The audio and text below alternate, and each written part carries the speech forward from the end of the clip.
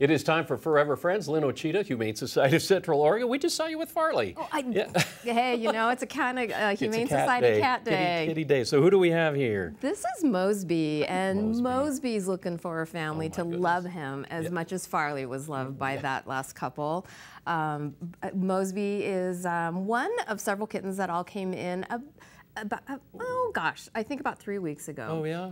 And we don't know why. But as you can see, he's super friendly. He's a love bug. Love bug, great motor. He's been overlooked. He's been available for adoption for 2 weeks at the shelter. Really?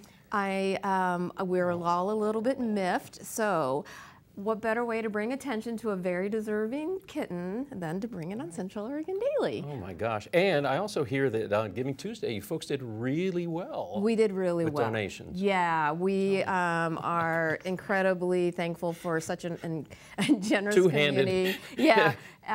You know, every dollar that's donated throughout the year, but especially on Giving Tuesday, helps us provide the care that kittens like Mosby needs. Mosby was living out on his own amongst other cats. And the camera's that way. Yeah, he says, no, but your hand's this way. So rub this way. Yeah, there you go.